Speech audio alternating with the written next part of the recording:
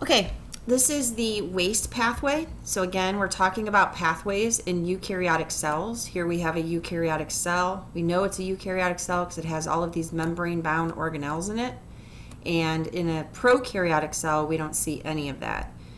So not only do these organelles exist inside a eukaryotic cell, but they also work together for a common function. And so in this case, we're talking about how a cell actually manages its waste, because it is a living organ, like a living cell, and so it takes in energy and then produces waste. And so the key players, the key organelles that are part of this whole process and pathway are vacuoles. And if you remember, the vacuoles are the vacuum cleaners. The ER is a big part of it, so that's the protein. The Golgi, remember, that packages and distributes proteins. The lysosome, remember, is like when you rub your belly, right? It's like a digestive enzyme packet. And then also the plasma membrane, okay? So let's go over what actually happens. The waste pathway. So what happens is our cell food, like food for the cell, and also waste, is actually stored in these structures called vacuoles. Okay, so that was our vacuum cleaner. So set that aside and put that just somewhere, okay? Now, how are those things disposed of? So now we're going to focus on what organelles help to dispose of them. So the first thing is that enzymes, and I want you to know that enzymes are a type of protein, okay? Enzymes are a type of protein. These enzymes are actually made in the ER. Remember, the ER is the protein burger looking thing, and it makes proteins. Well, enzymes are an example of a protein, and that is made in the ER.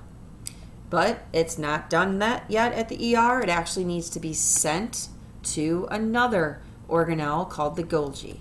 And once it's in the Golgi, once those enzymes are in the Golgi, then the Golgi will package and distribute those enzymes in structures called lysosomes.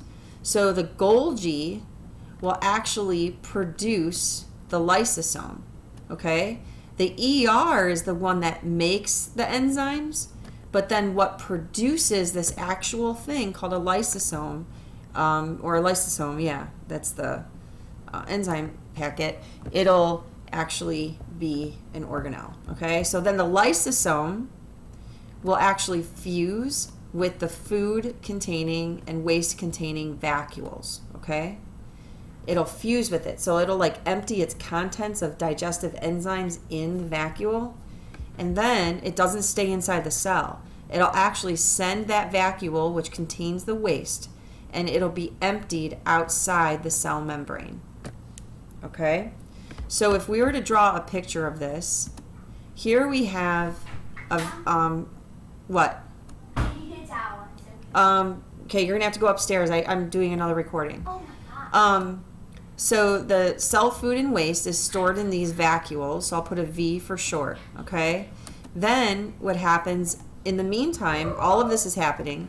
Enzymes are made in the ER. So here is the ER. Okay, and the ER, you remember, okay, Zoe. The ER is located adjacent or next to the nucleus that contains the DNA. So here's the ER, okay? So we're going to put an E over the ER. We'll use a different color here. So these enzymes are made in the ER. Remember, enzymes are a protein, okay? So it's making proteins in the ER and on the ribosomes. Then it has to be sent from the ER to the Golgi, okay, because it's not packaged correctly yet. So then let's make the Golgi a bunch of flat pancakes, like stacked pancakes, okay? Here we go. So then the enzymes will go to the Golgi, and once it's there, it'll package and distribute those enzymes in structures called lysosomes. Okay, I'll put an L here. Okay, so again, we're talking about the enzymes. They're made in the ER. They get sent to the Golgi, and the Golgi then makes those lysosomes. then what happens? Then the fusion happens. So this vacuole here and this lysosome, the lysosome will go over to the vacuole. It'll bust open its cell membrane. That's a barrier from the inside to the outside of it. And then the contents of this lysosome, which are the enzymes, will be dumped into that vacuole. Okay? So another way to look at this is here is a vacuole. Okay? It has all this waste inside. Okay? The lysosome will go over to it. It'll bust open that cell membrane that exists there. It'll empty the contents. So let's say these purple dots are the enzymes, the contents from the lysosome. It'll empty it into the vacuole, and then it'll be shipped to the cell membrane. So here's the cell membrane. We have a bunny head and two bunny tails, or bunny head and ears. Bunny head and ears, remember the phospholipids or cell membrane? This is the barrier, right? This is the barrier that exists between the cell's contents inside and the cell's environment on the outside. Okay, so this, what'll happen is, just finish these beautiful bunny ears. This structure here, which is the fused lysosome and vacuole, will travel to the cell membrane right here, and then push this outside of the cell. So here is the outside of the cell, okay, and then on this side is the inside, right? And this area here, this is the plasma membrane. That is what divides, right? It divides the inside of the cell from the outside environment. The cell needs to get rid of all this waste, and the way it does it is by transferring it across that cell membrane outside the cell. And then it is happy. It's homeostasis, and homeostasis is when it has a stable internal condition, okay? So what do we get out of this?